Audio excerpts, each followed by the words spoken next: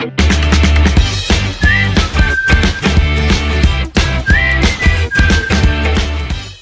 everyone, I am Shivam Pasari and welcome to ASIN Academy. Now as you can see from the title of this video, in this video we'll prove that for any given right angle triangle, the in radius is equal to semi-perimeter minus hypotenuse. So without further ado, let's begin with our topic.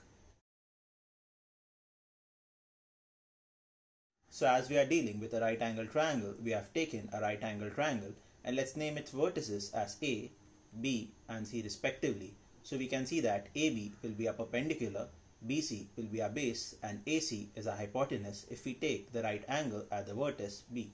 Now for all those who don't know what is in radius of a triangle, let us discuss it briefly. In radius of a triangle is nothing but the radius of the largest possible circle that can be drawn which touches all the three sides of the triangle. And the circle which is drawn is known as the incircle of the triangle.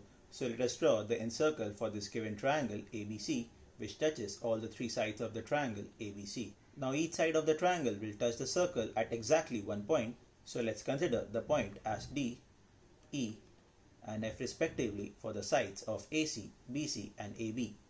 Now all the three distances OD, OE and OF are equal to each other and they will be equal to the in radius of the triangle. So let's take the length of side AB, BC and AC as A, B and H respectively. Now we know that FB is equal to R because this distance OF is equal to R and this distance OE is also equal to R, and since this forms a square, then FB and BE is equal to R. So if FB is equal to R, then AF is equal to A minus R, and if BE is equal to R, then EC is equal to B minus R. Now if AF is equal to A minus R, then AD will also be equal to A minus R. Now I can say this because AF and AD are two tangents of a circle drawn from a same point. So according to the tangent properties of a circle, AF and AD must be equal to each other. And same is the case for EC and CD. Since they are drawn from a same point, they both will be also equal. So CD will also be equal to B minus R. Now we have taken the length of side AC as equal to small h, which is also equal to A minus R plus B minus R. So from this I can say that R is equal to A plus B minus h whole divided by 2. So we have found out that the in radius of the triangle is equal to A plus B minus h by 2. Now let's find out what is the semi-perimeter for the case of this right angle triangle. So S is equal to A plus B plus C by 2. Now in this case C is equal to h. So our semi-perimeter is equal to A plus B plus h by 2. Now if I subtract h from both the sides, I will get S minus h is equal to A plus B minus h by 2.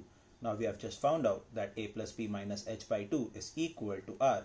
So we can say that S minus h is indeed equal to R, and we have proved that the in radius of a right angle triangle is equal to semi-perimeter minus hypotenuse. That was all for this video, and I hope that you understood all the topics covered in this video.